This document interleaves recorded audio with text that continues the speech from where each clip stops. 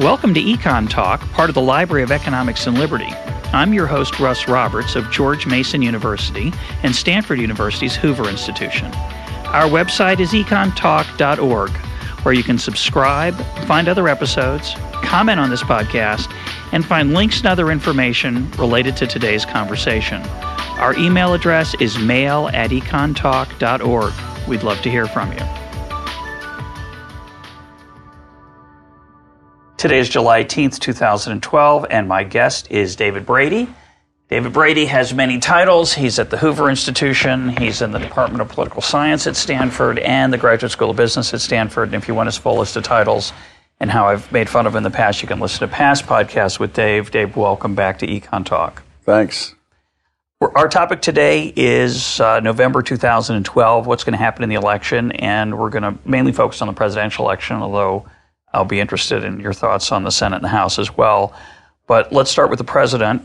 We're in July. We're at a period where Romney has yet to pick vice president. So that's where we are for those of you listening perhaps a little bit later than the live version of this. What's going on with the president? What's going on with the challenger?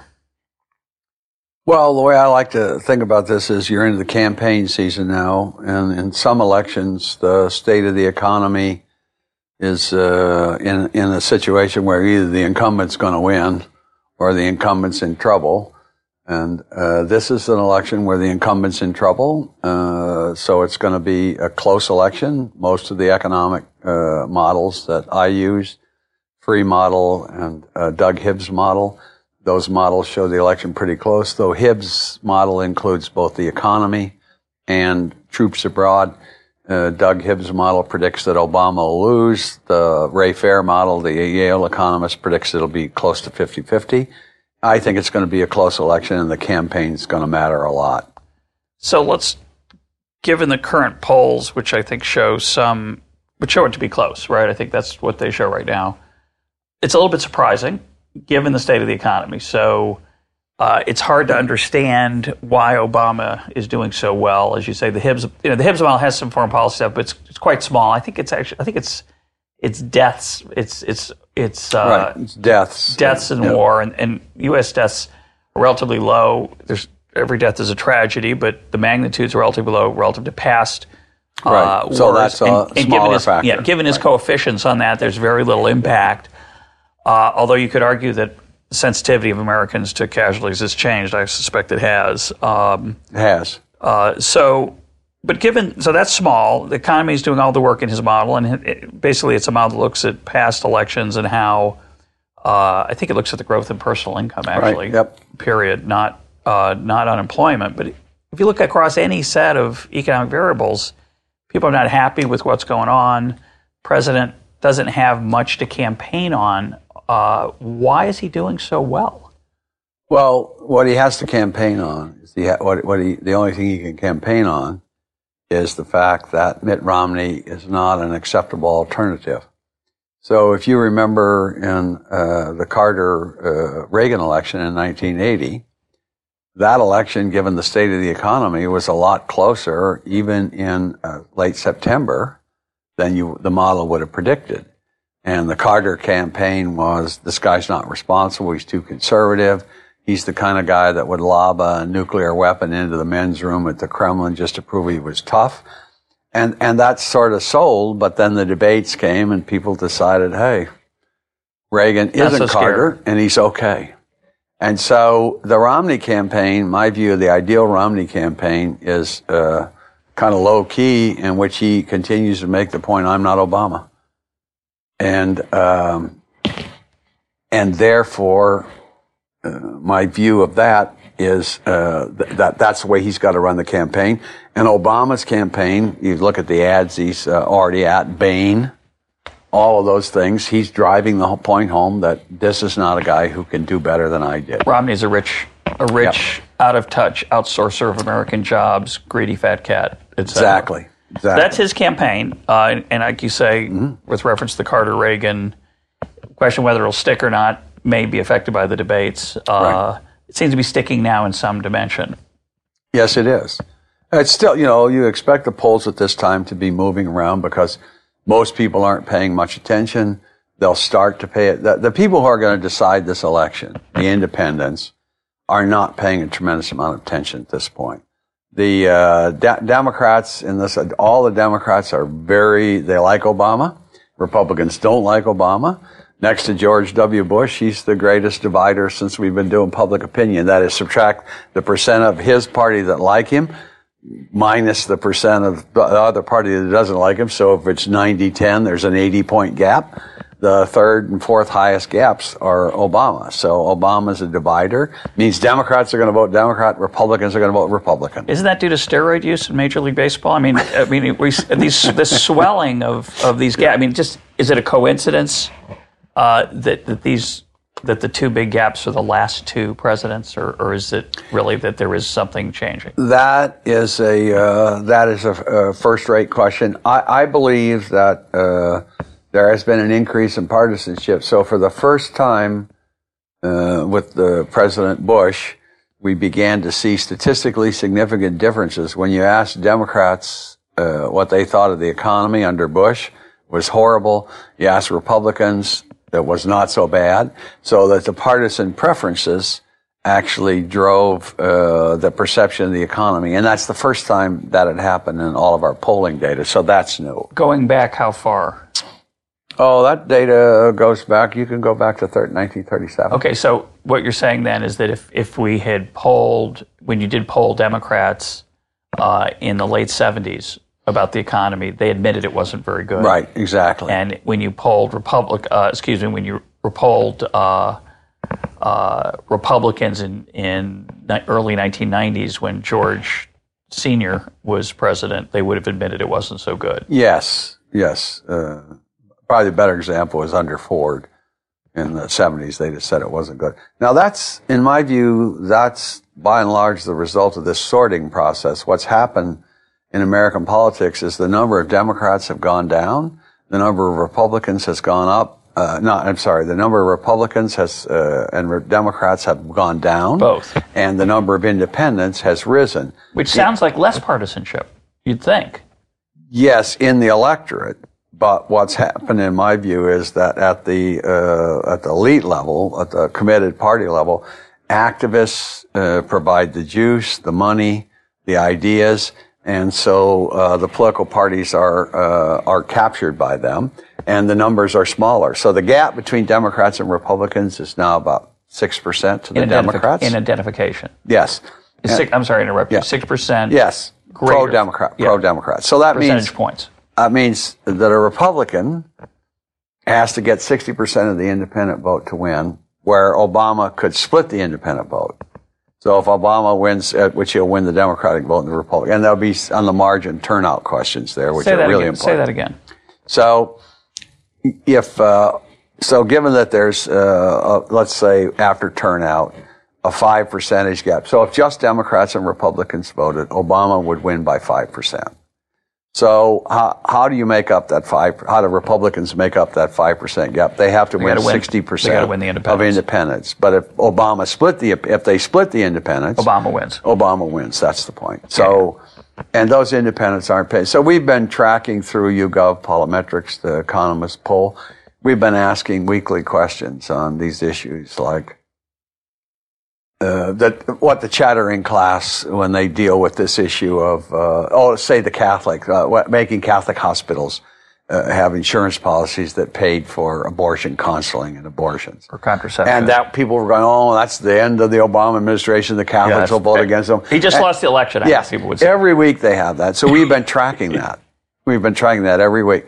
And first of all, most people, a majority. You've been tracking just not how people view it, but just whether they know about it. Yeah, well, they know about it. Yeah. And so 45% on average, about half haven't heard about it. Whatever the issue of the week is. Whatever the issue of the week is, they haven't heard about it. And when they hear about it, when you follow up, they don't, I'm not quite sure what happened. Yeah, I heard about it, but I'm not thinking about it at all. I don't know. Will it affect my vote? No, I don't really know. I heard about it. Whereas the junkies are writing about it every 15 minutes. Yeah, the junkies talk about it. It's on CNN for the next 3 days, and it's on Fox, but it's 3 days and it's gone. At the end of the year, we'll we'll aggregate all those and ask if that affected the vote at all. Because the nice point about an internet poll that YouGov does is we got the same people over time. Yeah, I just want to mention that when you use the term internet poll, you do not mean a splash screen on ESPN. No. You mean having people log on, and it's a panel of very well scientifically collected, weighted so that it's representative.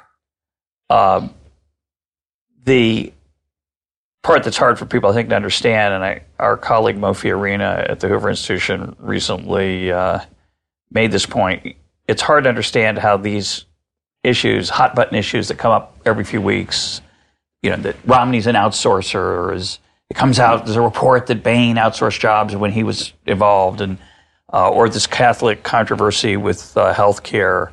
It's hard to imagine they don't have these big effects because, after all, the news is saturated with them. But as Mo Fiorina, I think, pointed out, not that many people watch the news. So it's a small number. No, they don't. So, for example, Rachel Maddow, Stanford grad, very popular. A lot of people you hear, if you chatter in class, she has 400,000 viewers. The O'Reilly Show, which is the most popular cable news show, gets about 2.5 to 3 million people. So the facts are not many people are listening to these things. The percent watching Dancing with the Stars is so much greater than anything you'd see on CNN. Is less than 1 million viewers. Which is why Romney needs to get on Dancing with the Stars, clearly. Yes, right. That would be the key to if he can dance, Yeah, well, no, it doesn't matter. It just needs to people seeing these. In fact, it'd be better if he couldn't dance well. Show he's human. He could relate to them. So people aren't paying it. So 2 points so far. Most people aren't paying attention. Certainly, most independents, a bigger percentage of independents, this is not just a casual observation. Independents know less about government and candidates on average than people who are committed fully partisan. And that's more true now because the people who are partisan, who claim they're partisans, have sorted. Democrats are now liberals, Republicans are now conservative. Those numbers are smaller. Yeah, and so the bigger, the large group in the middle is the independents, and they're not paying much attention. Right. Which one conclusion one could draw from that is that not to put much trust in the polls right now. That's essentially true. I mean, if one candidate was ahead by 20 points, you might worry about that. But remember, in 1988, at about this time, mid-July, Dukakis was ahead of Vice President Bush then by about 14 points. So there are big Bush swings that occur. Yes, and at this time in '76, Carter was, I think, 20 points ahead of Ford, and he narrowly won. So there's a lot. So things can change. Now, yes. But I think they change in line with the fundamentals of the economy. So I think it's possible Romney could win. So let's go back analogously to 70 to 80. It was possible for Reagan to win with a landslide, pretty much as he did. Because the fundamentals were so. It was not possible for Carter to win with a landslide. He could win narrowly. I think the same is true for the president this time. President Obama can win narrowly in the Electoral College, but he can't win in a landslide because of the fundamentals, exactly. Whereas Romney could potentially. I don't think he will. I don't think he's Reagan, so I don't think it'll happen. Right. So we're sitting here in July. The other factor, of course, there's two things that are going to happen between July and November. One's events. Mm-hmm. The unemployment rate could come down a little bit, which would help the president. It could climb back up, which would be, I think, devastating. Hard to predict, of course, which of those is going to happen, although there's some mediocre news recently, which is worrisome. And of course, there's the campaign itself. Right. And politicians differ by we have some idea of how Obama's going to campaign. Romney does not appear to be a stellar campaigner, which I think is going to hold him back. But he's got the fundamentals on the economy. Of course, there's also foreign policy. Things could happen in the world that would, if Obama had only delayed killing bin Laden with his bare hands. But I would say that on foreign policy, the Republicans could make a mistake. For the longest time, there was this claim about issue ownership. Right. Where the Republicans owned the taxation issue, the Democrats owned protecting the middle class and the poor. and Republicans' own foreign policy. That's not true this time.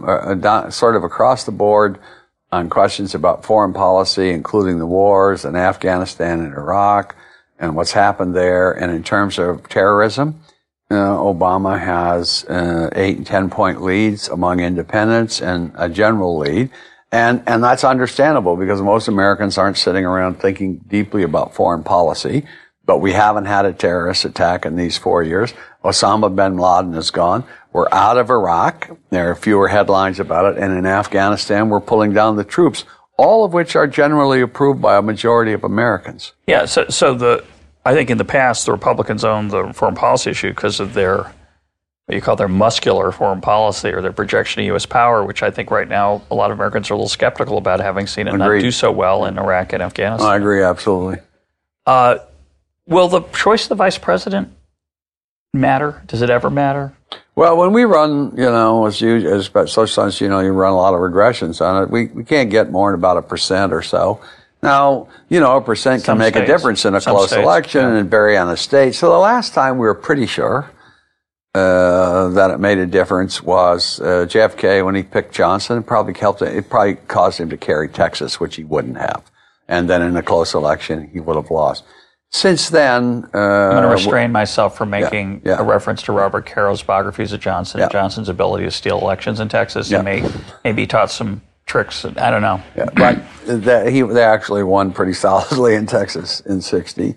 But at least the question is, so for me, Romney has done a terrific job of vetting. He's not looking for anybody that can carry anything or anything spectacular. I think he generally wants someone who's not going to make a mistake. So that means it's not going to be Condi Rice because she's too tightly tied to the Bush administration. She's a policy person. She's our colleague here. She's not a politician. She's a policy person. I think it's going to be someone, and Rubio has some problems.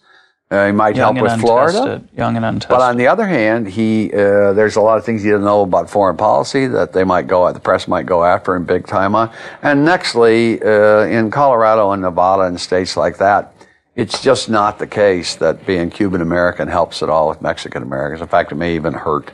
So I think it's going to be somebody like Pawlenty, Rob Portman, someone that's very safe and is not going to disturb the ticket. Not going to be a Sarah Palin. Going to be viewed as someone who could take over from Romney if he's president, and something happens.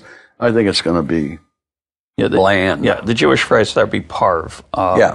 Neither this nor that. And he will be, if that's correct, and again, we're doing this in July, I can vouch for the fact that the pick has not been made yet. Dave's out on a limb here. He'll be criticized for being cautious and not showing a lot of, which I think is a criticism he gets. Do you think that's a good choice, the neutral parv choice, or do you think he ought to be? I do. I think more aggressive and risk taking. I think his campaign has to be, I'm not Obama. If the election gets to be a referendum on the president's 4 years, the president loses. If the election gets turned around to be on whether Romney could replace him, then that puts Romney in trouble. So to the extent that the campaign goes on any far and it's about Bain and it's about the jobs and it's about when did he quit Bain, and those are the questions, that's not good for the Romney campaign. Romney needs to be not Obama, and he still has a lead among independents on he'd do better on jobs and turning the economy around. That's what he's got to focus on. Do you think that's a good choice, the cautiousness? You said that as a positive statement, not a normative one. Yes, absolutely. Absolutely, because when you look at question of social issues, go across those sorts of things, that immigration. So just take immigration. All during the primaries, the way the Republican primary are set up, the candidates had to talk about, I'll build a bigger fence, a higher fence, I'll put more military troops in. And then suddenly, now you got the nomination, and Colorado and Nevada are two of the swing states. And Nevada, the interest in Nevada, between 2008 and 2012, because of what happened in Nevada, The minority population in Nevada is up 9%. That's mainly Mexican American. And the white, which voted 80% for Obama, yeah, in 2008. And the white working class population, which voted 60%, 59% for McCain, is down 6%. Well, so that means that's it's a big swing. A lot of them aren't working. Yes. Working class population. Right. So it's a big swing. They might not. So anyway, the issues like immigration, issues like gay marriage stuff. And thus far he's done a pretty good job. When Obama came out and supported gay marriage, Romney didn't comment on it. I think he has to stay off of those things because he got to win those independents. You can't win the independents. The independents don't care about. Most Americans don't care a little bit about gay marriage. It's on the periphery. They want to know about their job and the economy and what the future is going to look like. So just to go back to what you started with saying, in the primary season, hot button issues for hardcore Republicans, which are tiny voters, which are a tiny portion of the electorate, right? The people who vote in the Iowa caucuses or the New Hampshire primary just are not, they're representative of the hardcore Republican membership, but they're not representative of the... My favorite is on the day that Santorum won 3 primaries and became the leading alternative. In fact, for a while, higher popularity among Republicans than Romney.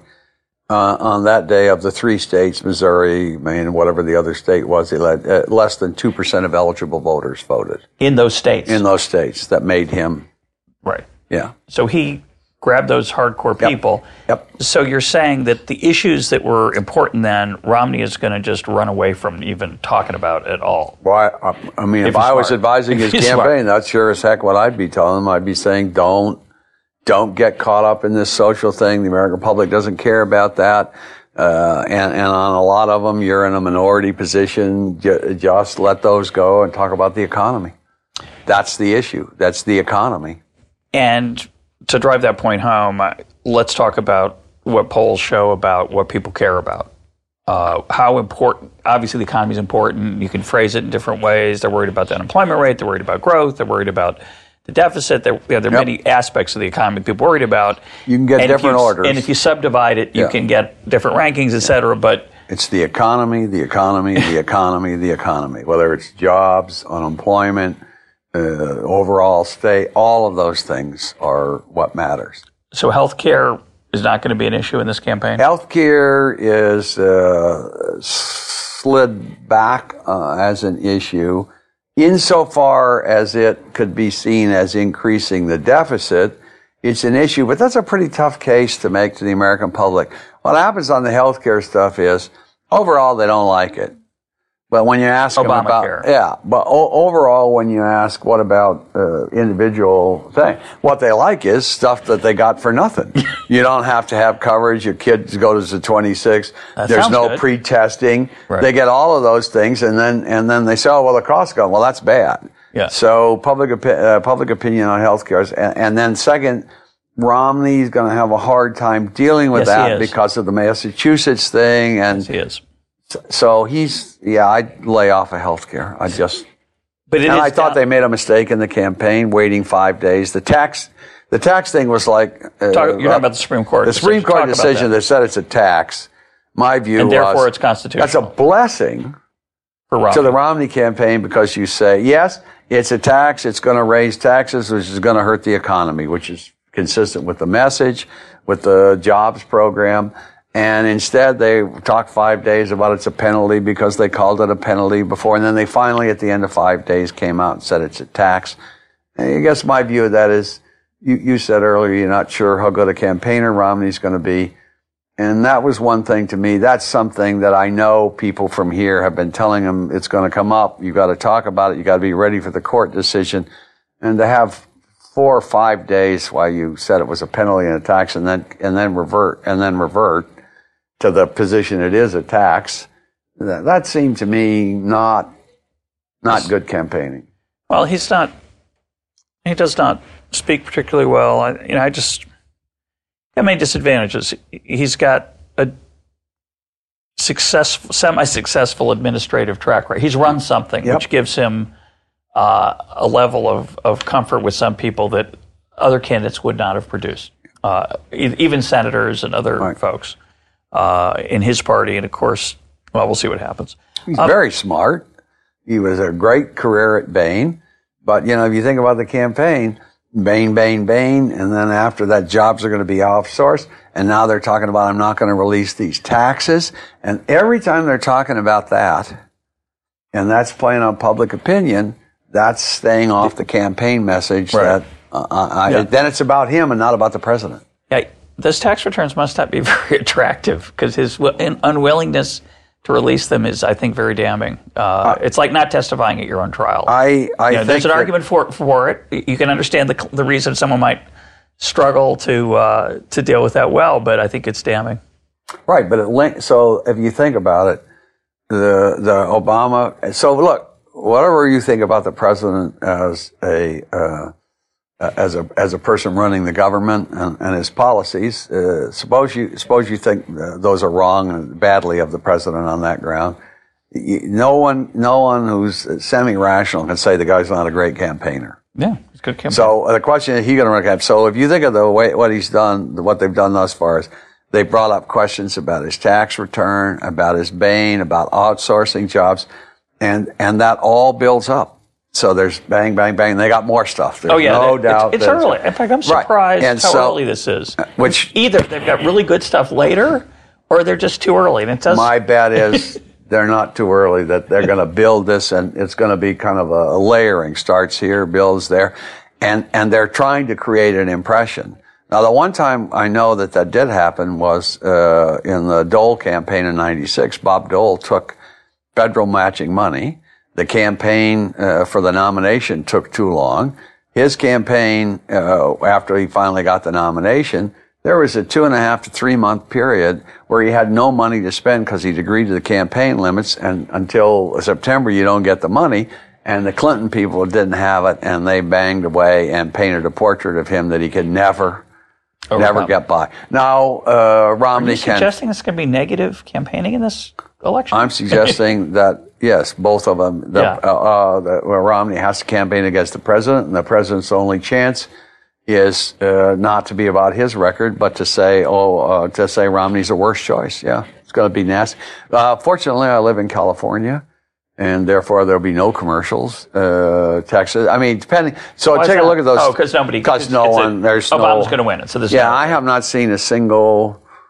Occasionally, when I watch CNN, the Washington thing, I might see a little commercial, but you don't. No, the state, the swing states are the ones that are already getting all the messages, and all the money's going in there. Is there a big difference so far in their money accumulations? Yeah, Romney has raised a little bit more money, and we don't know about these new PACs. But Romney has done a little bit better, and that's an indication that people who are anti-Obama are really anti-Obama. The people who are pro-Obama are a little less pro-Obama than they were in 2008. But I don't think that a lack of money will be the determining factor in this election. They're both going to have plenty of money to attack each other. So it makes life more complicated, but we do have in the United States this thing called the Electoral College.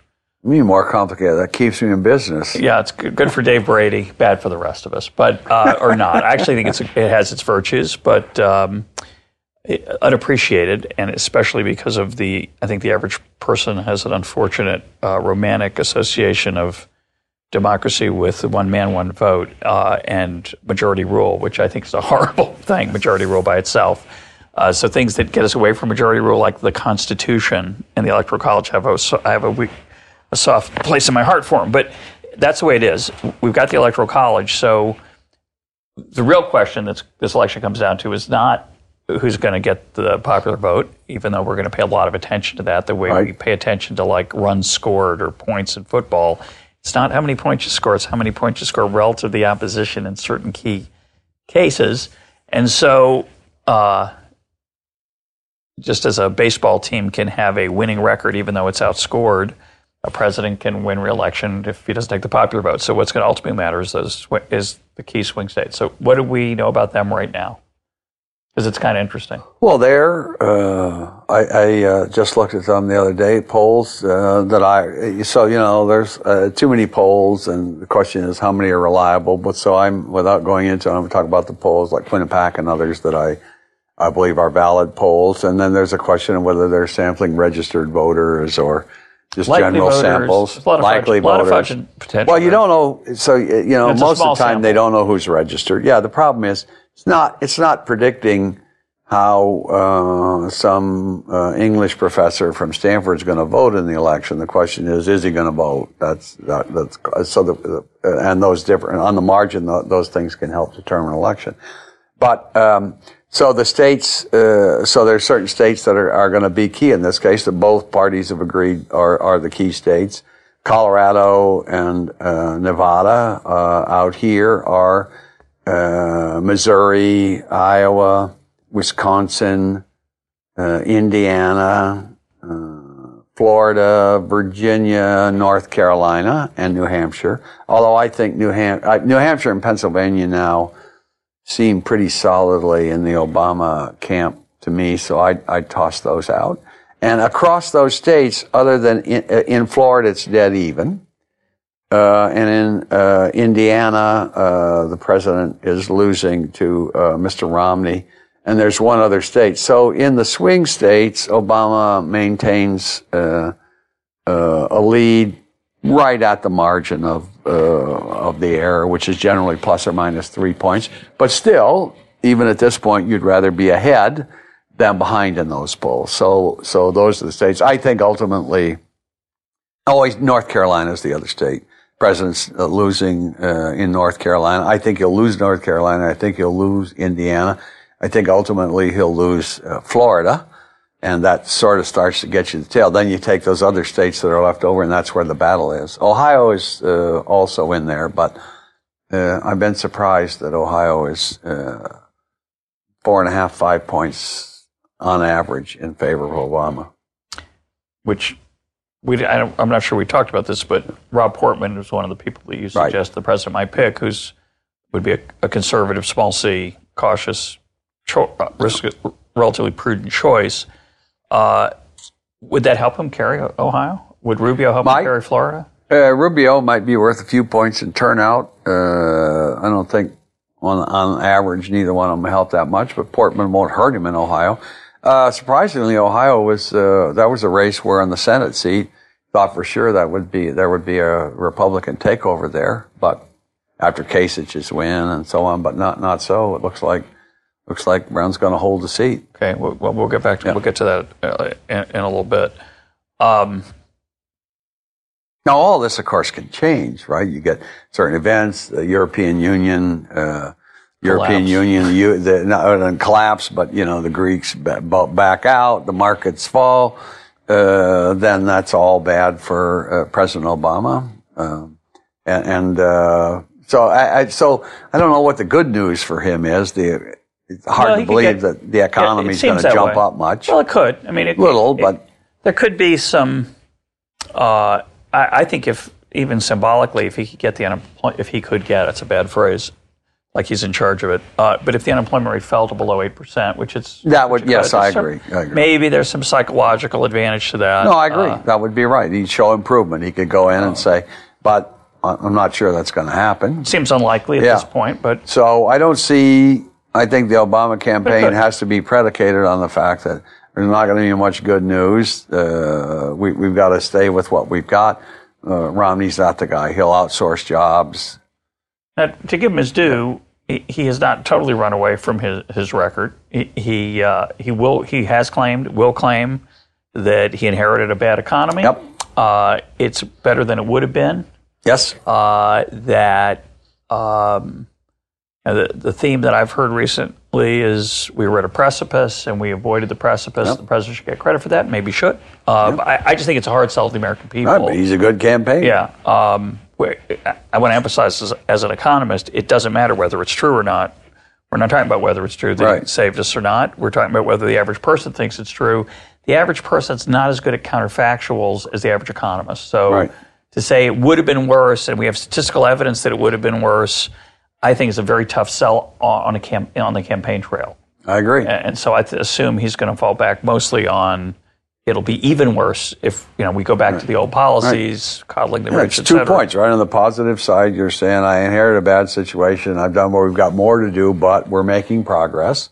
And, the numbers are right. 4.5 million more people were employed when he came in, da-da-da-da. And the counter that the Republicans and Romney make is, well, it's the slowest recovery ever. They're both true. Yeah. So they're both going to emphasize those facts, and the real guts of it is going to be the negativity part. I never thought about it, but politics is really it's a matter of agriculture. You got to cherry pick the right points and make them bigger than they really are. Right. Of course, economics has the same phenomenon. Right. But the economics models, the good thing about the economic models, which would tell you, the economic models assume that if candidates are good and the campaigns are well run, here's what the results should be. Pocketbooks. But we know that campaigns and candidates are not always equal, not always run so well. So I used the economic models to say, here's the baseline. Here's what I expect. On the fundamentals. Ceteris paribus. But the point is, there are some bad campaigns. Dole's in 96, I mentioned that. The worst campaign in modern memory, as far as I'm concerned, is the Gore campaign of 2000. The fundamentals of the economy at that time were really pretty good. He should have won by 6-7 points. And so you can have bad campaigns that cause you to lose the election. Well, I know it's not scientific, but a few things are. So this is the next thing I'm going to say it. I'm kind of embarrassed to say it, but I'm not a political scientist, so I can say it. But there is a theory that I've always had a soft spot for, which is the candidate you'd like to go have a beer with. And I think, as a proxy for likability, connectability, Al Gore, Bob Dole, and I'd add Mitt Romney are not people that easily convince the voters that they'd like to hang out with them a little bit. And I think that's a handicap for whatever reason. Of the public opinion questions that we ask, which are kind of less scientific because it's sort of like you got a random sample of the American public say, who would you like to have a beer with? That's the second best question. Of course, you know what the best one is. Yeah. Best one is ask the average voter, not now, but come mid-September, early October, and ask them, who do you think is going to win? Those are the two best proxies for what actually, are you kidding me or are you serious? No, I'm serious. The best proxy is you ask them, who do you think is going to win? Yeah, that's the in-trade, it's a casual version of the which are most often right, occasionally wrong. Yeah, right. But do they ask the have a beer with question, really? Do they ask what? That? Do polls really ask the question, who'd you like to have a beer with? No, there's a series of questions. Some polls have asked. We asked that one time, yeah. But that's the right, there's a whole question, likability. Uh-huh. And Bush versus Kerry, kind of the same thing. Right. As even an element of teetotaler. Yes. Yes. One element was they liked Bush more. They liked George W. Bush more than they liked John Kerry. Yeah.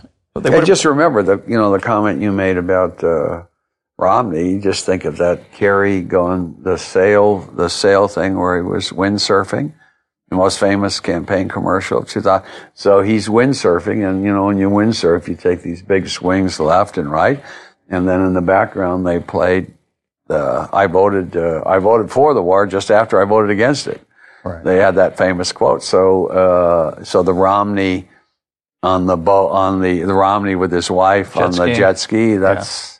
Well, I want to talk about the internet here for a minute because I want to come back to something you said earlier. You said in the primary season, there are these hot button issues that hardcore activist members of the party pay a lot of attention to, but most people don't pay attention to. And so they get a lot of attention in the primaries. Yep.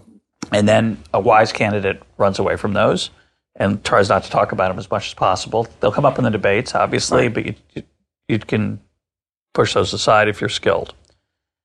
This other view says, well, you got to motivate your base because turnout's so crucial.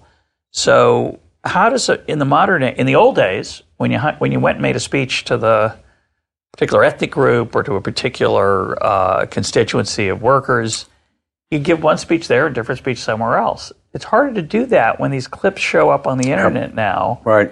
And so first of all, whether Romney talks about the immigration or social issues, Obama's got all those clips from the primary where he talked about them. He can use them against him, and I assume he will. By the way, the other real seriously new innovation that we believe affects votes in the last 6 to 8 years is internet. So that targeting, just like you think about the internet targeted advertising. Right, Google knows. They know. Google gives you an ad. So the fact is that political campaigns have got, so the number of ads that appear, those little clips that appear on, say on websites that Hispanic voters frequent, the number of commercials quoting that on Hispanic radio stations, the targeting and the mail targeting is really, really extensive now and very little noted.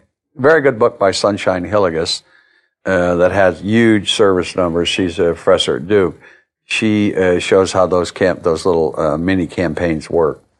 So how does a candidate, whether it's the president or challenger, how does a candidate motivate the base given that you can't talk about a lot of those things because you're trying to run away from the middle? In this time, Romney has an advantage there in that he is the alternative to Obama. So the base, those people, Tea Partiers, people who don't like the president, they're willing to compromise some of their views on the grounds that whoever is, he's better than Obama. In 2008, McCain had that problem, right? Because he was never quite trusted by the base.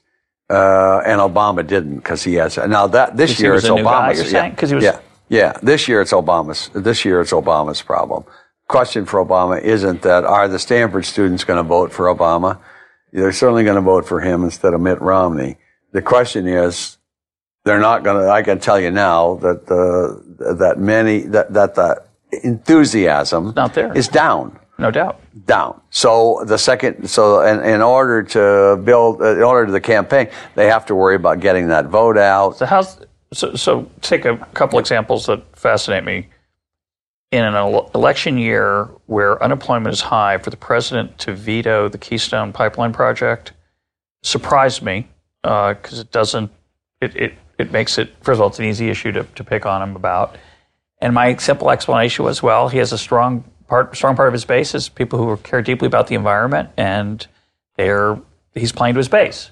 Played to his base with the environment. I believe that's correct, and left the issue open so that after the election we can revisit this, and I'll probably open it then.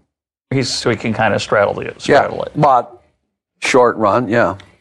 But your point about same with gay marriage, though, that was not an issue that's going to, there's a lot of talk about this will hurt the president. It's not going to hurt the president at all. People who are for gay marriage are going to vote for him anyway.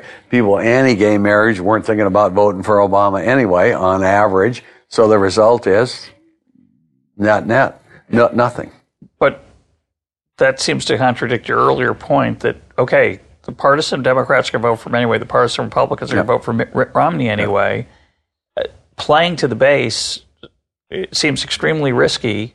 All I'm really trying to ask you here is there's a tension between playing to the base to get turnout up and attracting the moderate independent voter who is going to be decisive. Right. So how do they do that now? It seems so like they can't. That's tough, but I think take the example of gay marriage. Independents, so the swing voters, they don't care about that. I mean, they may be on average they were more opposed to gay marriage than for it, but it was like if there were 20 issues that you list and gave me, it was 20th. Yeah. Right. So they're not going to decide their vote. So Obama can say, I'm not going to worry about that. Now that's a very wise observation. And Romney, when he took this new position, not so opposed to the president's view on immigration, at least. So he had some ways. Yeah, he's weighing it the same way. Those immigration folks aren't going to go for. So they're trying to straddle those two, the median of the party and the median of the voter, and they want to pick issues that make them look like they're courageous, but aren't going to hurt them. Does a typical presidential campaign have that level of detail, using that level of detail? Do you think they're shaping their message with that much precision? Absolutely. Presidential campaigns deal with stuff like, let's see, should I? Yeah, so I'll give you an example. Yeah, I guess I could do this. So, I remember the presidential campaign, I better not mention specific names. So, in a presidential campaign where New Hampshire was going to have to be the key because it was a pro-choice Republican candidate, and we knew that, the campaign team knew that, we had to have New Hampshire. And so we put together this nice little policy proposal on taxes, a general one on taxing fuel. So there it was, going to be a proposal. Somebody says, what about New Hampshire? The results showed that on average, it would cost average New Hampshire person 27 cents a gallon for heating oil in the winter. It's cold state. Gone. Take it off. Don't support them. Don't bring it up. Didn't bring it up because we knew that. So there's a lot wanted to win New Hampshire vulnerable. Yeah, and then that turns out. Now, of course, Canada dropped out before that, but the point is, there's a lot of specificity on these things, and fights in campaigns about what you should and shouldn't do. But what I find funny is when people say, we'll say about this president, but say about every president, it's not a partisan issue or Obama issue that. He just follows the polls when he makes a pronouncement, and I assume they all follow the polls. You could argue that's a virtue. It's not. I wouldn't, but one could. Let's move on to the House and the Senate because I've suggested, perhaps incorrectly, but when I wear my little small political science hat, that who is president is not quite as important as people would like to think. That even though this is going to be called the most important election of our lifetime, because they say that about every one. That maybe the House and the Senate are more important, given that neither candidate strikes me as a very hardcore ideological candidate. I mean, people can disagree about that, but I think they're relatively moderate, and it's the House and the Senate are going to have a big impact on what happens in the next 4 years in policy. So, what do you want to agree or disagree with that? And then I'm not sure I disagree that both of the presidential candidates are moderates, but I do agree with the House and Senate are equally, if not more important for policy. By moderate, I meant that I don't see Mitt Romney willing to spend a lot of political capital to make any radical changes in outcomes. I see that. And I think Obama will, despite his 2010 experience, I think, or maybe because of it, will be forced to move somewhat to the middle if the House and the Senate are the House almost, as he has in foreign policy overwhelmingly. Right. He has not governed the way people. I like to point out that in 2008, if I went back in time in 2008 and said we've kept Guantanamo Bay open, we've bombed Libya, and I mean he's looks like a Republican. You'd said McCain won the election if you'd been heard. Jack Goldsmith wrote a nice piece early, about a year and a half into the Obama presidency, saying 85% of the Bush foreign policy had been in place. But I like to think that's for a different reason, because the President of the United States is ultimately responsible for the safety of citizens. And whoever the president is, Democrat, Republican, they see the same thing coming across the desk. They know it's no longer a campaign. You got to govern now. And coming across the desk is there are real threats to the United States from these terrorist groups. So I actually believe that 80 to 85% of foreign policy, whoever comes in, whatever they campaign on, they're going to have to do what Obama, like more drone strikes, et cetera, because they have to, they know if they don't protect the country, if there's an attack, they're in trouble. So. And cause and effect there is a little easier to pin down than economics, where they can. Right. In economics, it's a little, and also in foreign affairs, they have a lot more room to maneuver because there aren't so many, if you propose a healthcare reform or if you propose stimulus, every congressman and congresswoman in the country immediately knows how that's going to affect their district. They got a public opinion poll, how that's going to work. Whereas their uncertainty surrounded with, well, what if we do this in Iraq? What if we do this here? It's not under your control. So Congress is much more generally, they delegate to the president on foreign affairs.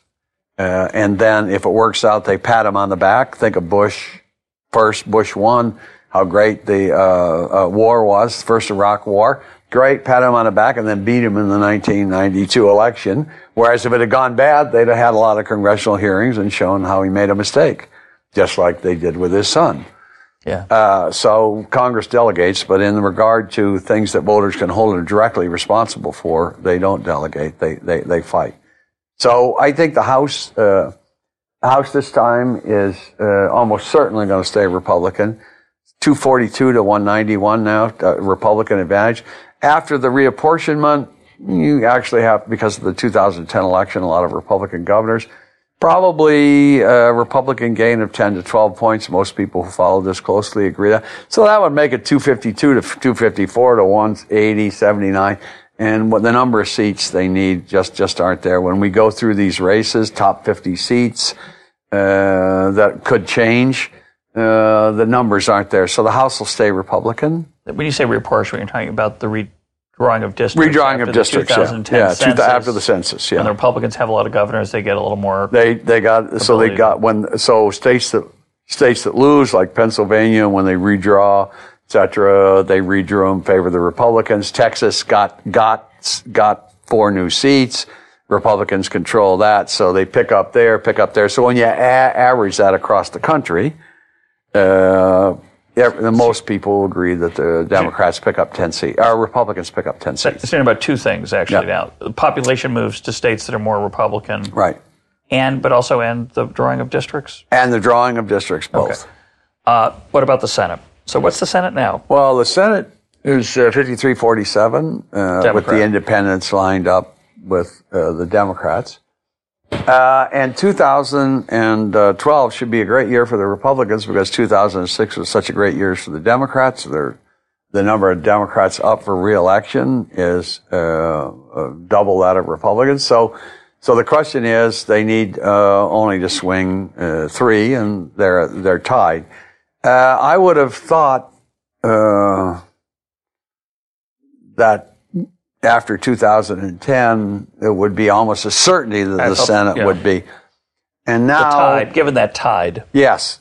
But now a bunch of states have gone. So Michigan, I thought, was a state now that could have, that looked like it would be competitive. Ohio was a state that I thought would be competitive. Looks like those are now firmly in the Democratic column. And other states like North Dakota that looked like a sure thing.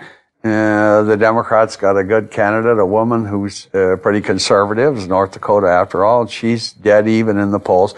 So I would say 50-50, or at best 51-49 for the Republicans.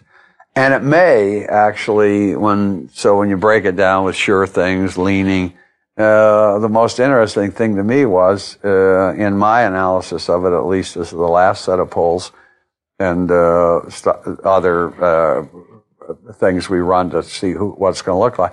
Come to Massachusetts, which is in other words, you look at all those states, you can say, well, Ohio's leaning this way. Indiana now looks like it's going to go Democrat, so on. The one state that's dead even that no one can tell is Massachusetts. And that's Scott Brown, Elizabeth Warren. So it could come down to Massachusetts to see who controls the Senate. Because if it's 50-50, then suppose Obama gets reelected, then the Senate is Democrat because Biden would be the vice president would be the tie vote. But if Romney wins, then Chris Christie. Sorry. Yeah. You didn't mention Chris Christie, by the way. Chris Christie is not going to be the nominee. He would not be a cautious choice. I do not think he'd be a cautious choice. First of all, he's a spectacular speaker, campaigner, which Romney is not. So he's likely to be the kind of guy who overshadows your nominee. You don't like that. 2, for the base, he's not particularly good on a whole set of issues. Like, he comes from a pretty they're pro-life. The state, he's not totally pro-life. Right. He's not anti-immigration in the same way that some of the base is. So not a good choice. Yeah. So he's not going to happen. But if whoever is the vice president, if Romney were to win, then the 50-50. Yes, then that's the deciding vote. Let me ask a different question. I think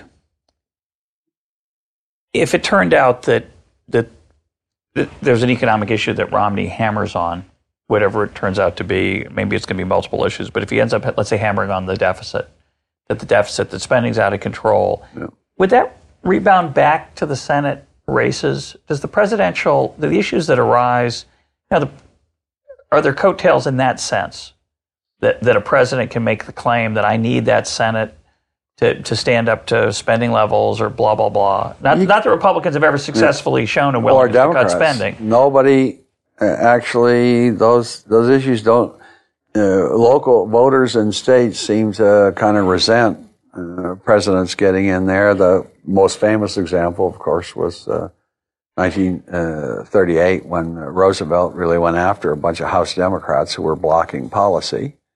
And he got his fanny handed to him. And I got another example is Ronald Reagan in 1982. In order to get some certain policies through, 81 the budget, he agreed not to campaign against certain Democrats as tax and spend Democrats. Really? And did so and refused to go after him on that ground. He did so, meaning he kept his promise. Yes, he kept his promise. And so the point is that presidents have not been very successful in bringing people along. Now, they can hurt in various states. Romney, I think, he's going to run better in Massachusetts because he's known there than a normal Republican would run in Massachusetts. So that may help Brown a little bit. But you can make sure that Brown is not attaching himself tremendously to Mitt Romney, because that's not going to do it. So it's state by state. He's running a campaign that says, I'm independent. I voted against my party when I needed to. I'm still pro-choice. I'm not this. I'm not a normal Republican. I did this. I did that. He's trying to show how independent he is. Though he does drive a pickup truck, I'm sure, still. Yes, show he's a of course. guy. Absolutely. That's useful to him. And he and Romney both wear jeans, I think, to show that I find that amusing. I like that. Yeah, they may just like him, though. Could be. I think it's like you. I think they probably focus group test those. Well, on that ground, you have to give Obama is the first Democratic candidate for president in the last 20 years or so that hasn't had at least 3 pictures of himself hunting. Uh-huh. And that's all about blue collar voters who don't like who tend to be Democratic in terms of they're pro-union and stuff, but they, on hunting and guns and stuff like that, they don't favor the left in the Democratic Party's position. So you remember Kerry hunting ducks, Clinton hunting ducks, Carter hunting ducks. They're all Dukakis in the tank. Yes, it's kind of like a hunting picture. That one didn't work out so well, but the hunting thing again. That's very important. Yeah, but we haven't seen it from this president. But it's early. No, he won't. You don't think we're not going to get a hunter? It's hard to imagine. No, not a hunter. Yeah, well, that comes from being an academic. Once you've been in academia, they don't really allow you to hunt. And at the University of Chicago. Yeah, not many hunters at the University of Chicago. No, I don't think so. Do you want to say anything about the probability? Some people are talking about that if the Republicans win the House and Senate, even though they'll only have at best, as you point out, almost certainly at best, a narrow edge in the Senate, that they will try to repeal Obamacare without the threat of a filibuster, cloture. I forget. Well, they'll have to have a reconciliation budget. So, in order to avoid a filibuster, which the Democrats will surely have, they do a reconciliation budget, which is up, one down. Reconciliation budgets were in the 74 Congressional Reform Act, and then Carter was the first to use it in 78, but he didn't use it. He was just using it as a technicality. Reagan was the first to use it in the 81 budget because he didn't want to go. So the normal appropriation process has like 13 bills associated with it they have to pass. On the reconciliation, you roll it all into one, so he only had to come in, and so the first budget says this is the levels we're going to set. Then it goes back to the committees and they reconcile the level with what they had been spending. And so the idea was Reagan only had to come on once and say, we've got to get a handle on the budget. You don't want to be there 13 times. So on the reconciliation budget, it's one way they could do it, though the strength of the reconciliation guarantee that it's not a filibuster has weakened somewhat over the last 20 years. So you don't They're going to be hard. You think it will be hard? And if Obama's president, they won't. Because? Well, I mean, in some sense, because he would veto it if they did it. But but the question is, and then they couldn't beat that. But the real question is, how is that going to fit together? That health care bill is amazingly complicated. How will the exchanges work? Given the Supreme Court decision, states want to take the lower level versus the pass level. They can't be in the increases. How those exchanges will work? How many companies are going to take the penalty versus continue to put your own people on? All those questions are going to come kicking in about 2014 and are going to have unbelievable implications for the budget. So they're going to have to rework vast aspects of it under any condition. What do you think is going to happen overall with those major policy issues? Do you think it matters that, as you point out, if Obama wins, he'll veto that, any attempt to repeal Obamacare? It'll have to be fixed tremendously anyway. But do you think Romney is going to push for that? Think he's going to make any hardcore campaign pledges? On my first day in office, I'll repeal Obamacare, build that wall. I think what he would have to do. Well, the only thing I would say. So if I was advising the president, what would I advise him? I'd say, okay, so the only way this health care bill is particularly relevant to you is the extent in which the taxes go up, and in your view, it's a drag on the economy, and therefore you have to start creating jobs, which is not going to be an easy task. It's not clear to me that those jobs are still here, that they're just waiting for regulation and stuff to drop, and they'll suddenly flow back. Some of those jobs have gone, and they're not coming back. So in other words, how does healthcare fit into his overall plan to get the economy running again? And then to that extent, parts of them are going to have to be de-emphasized, and there'll have to be changes in the amount of the budget. And then they'll raise the old issues about coverage. I mean, it's about coverage, cost, and quality, right? So let's flip it around. Yep. Romney wins with a fairly, let's say, a surprisingly large popular vote win. The Senate goes Republican, and they pull out some trick to reconciliation opportunity to vote against Obamacare without the possibility of filibuster, and Romney signs that bill, and so Obamacare is gone.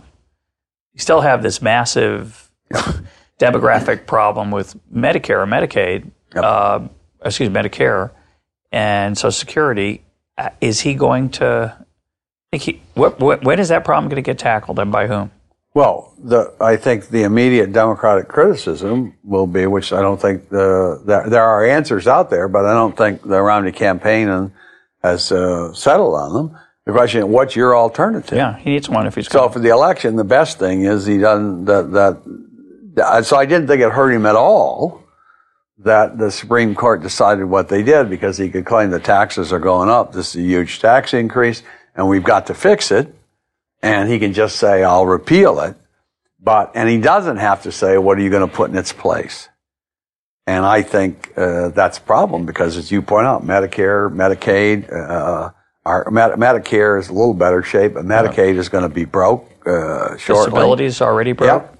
Yeah. So the question is, they got to have something to put in its place, and putting in its place, and it's going to matter. That's going to matter to the American people who do like certain aspects of the Obama plan, i.e., what they got for nothing. Right. Everybody likes what you apparently get for nothing, and that trade-off is not. It's not obvious to me what the trade-off is. So that's going to be a hard problem for him. Okay, so we're out of time. So give me your summary for if nothing happens between now and November in the outside world. Summarize where you think the electorate's going and the outcomes. I think if nothing happens in the outside world, I think probably Obama wins narrowly, and that's because I think he's ahead in key states, and I'm not sure that the Romney campaign is going to be adequate to the task. If they're adequate to the task, and if they're good, and they make Obama the issue, then they win, and they could win pretty handily. But, gun to my head, my wife and my daughter's lives at stake, with nothing happening, I think probably House Republican, Senate 50-50 or 51-49 Republican, and the president probably gets reelected. And that's consistent with Intertrade and the Iowa markets on betting, which is like 55-45. Obama, yeah. Yeah. Well, it's going to be an interesting fall. Yes, it is. My guest today has been Dave Brady. Dave, thanks for being part of EconTalk. Oh, thanks. Fun as always.